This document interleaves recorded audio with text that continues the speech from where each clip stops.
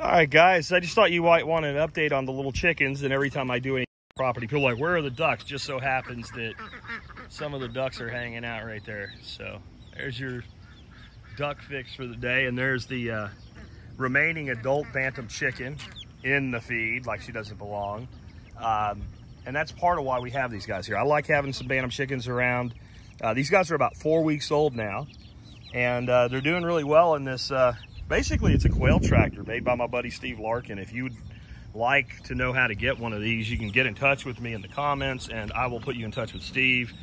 But he makes these. They've got a much larger grid on the floor, so you can move small birds without crushing them or whatever. And this is so light that you open the two access hatches at the top, and it's like having handles, and you just pick it up and move it wherever you want it. It's been really easy. My one concern has been, you know, Texas summers and sun and whatever. And Steve played around with some shade cloth ideas, but I think something like that, just a couple pieces of plywood. And if this was going to be a long-term thing, I'd seal them or something so that you can see they're starting to warp from being rained on last night, finally. Or paint or something like that. And that gives you a big overhang. And it also weights it down, so it makes it very, very, very predator proof. Of course, if you have a shaded area, it won't matter. And I've got that piece of scrap there that my coffee cup's sitting on. I put that on one side or the other, so when the sun gets low, they don't get baked. But I just thought you'd like to see kind of and what's up with them. They're about 4 weeks old now, and I would estimate they probably have another 4 weeks in here. And I do have another one of these. If I think they're crowded, and they don't seem crowded yet, I can split them up. But I'd prefer to keep them together right up until they go into the flock. That way they only really got one other chicken to get introduced to. And in the next 4 weeks, I got to build a longer perch. I don't know how many of these guys are going to make it. And I mean, I think they're all going to make it. We had some losses in the very beginning. It's typical. I don't think any of them are not going to make it to adulthood, but I don't know how many of them are roosters. And look, they want to come out the hole. Anyway, this is some Swiss chard. I've got some Swiss chard that's kind of ate up, and I've left it in place because spiders love to live in it. And then I just cut leaves off it, and it'll grow back once we get out of the heat. It'll be a little bit more robust, and we'll get for us again, but until then, they get it. I'm also feeding them mealworms. I'll put a link in the video notes to the mealworms that I use, because I just think they're the best deal you can get online. And man, I filled that cup, and they ate till they were full. And I don't know what I have yet. I have that one chicken. That is the freakiest looking, like, is there something wrong with you? I mean, bare spots. I don't know what the heck that thing is. I mean, see? And but I'm just looking at it, and I'm thinking you're probably a rooster. Just a feeling on that.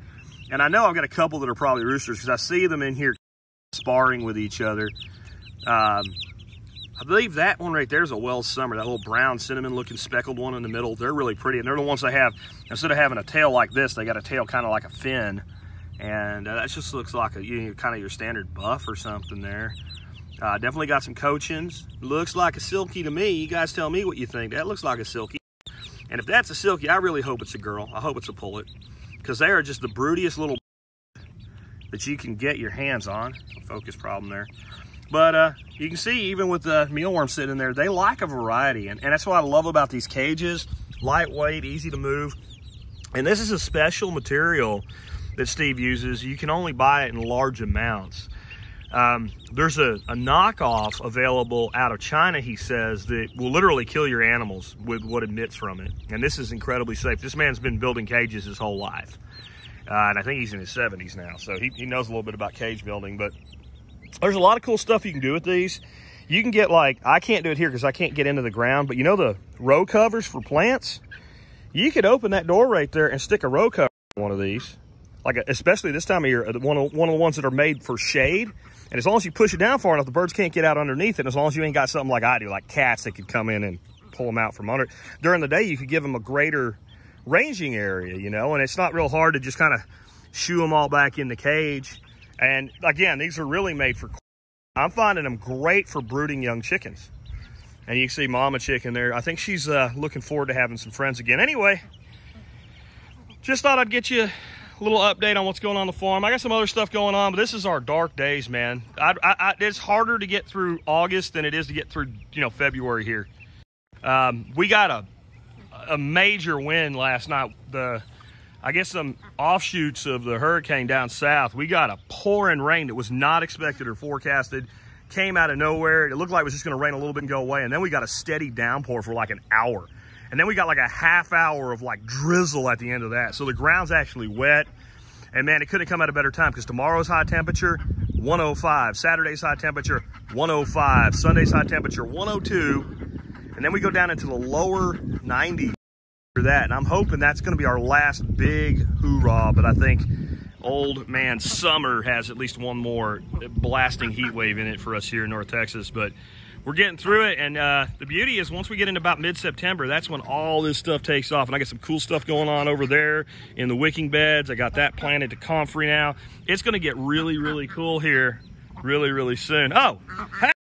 New characters have cast on the farm. Those are 2 Saxony ducks.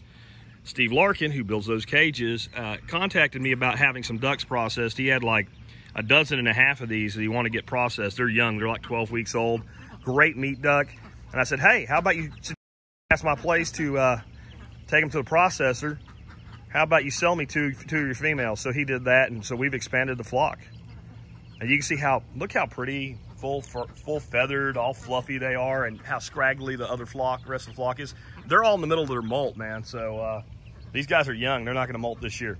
Anyway, we'll catch you later. Look at them digging into that charge. Remember, don't just grow food for yourself. Grow it for your animals.